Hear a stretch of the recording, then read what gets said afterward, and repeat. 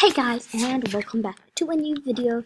And in this video I'm going to be telling you a bit about the eggs. You may have already heard this information before, but I'm just going to repeat it for, I don't know, no reason. So as we all know, in the new update that came yesterday, the extravaganza has started. In the extravaganza, you could buy pet eggs for free diamonds.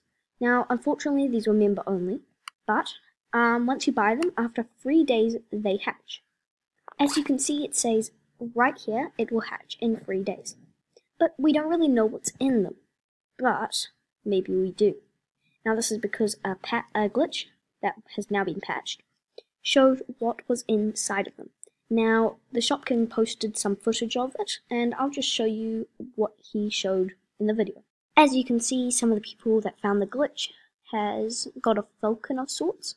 There are pictures of people having crocodiles, and obviously the falcon, and another type of bird, which is here.